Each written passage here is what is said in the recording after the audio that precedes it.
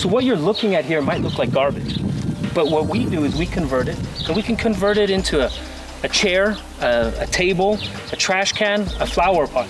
We can take something that is polluting the environment to something that can hold the environment, that can be a nutrient for the environment, that can support the environment.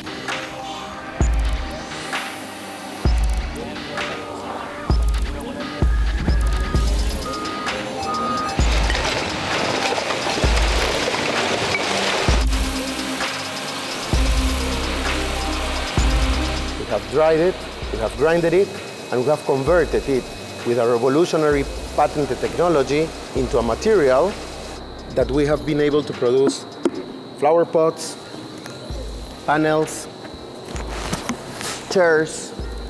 This is not plastic, this is waste. And these are the kind of products that you use every day in every place.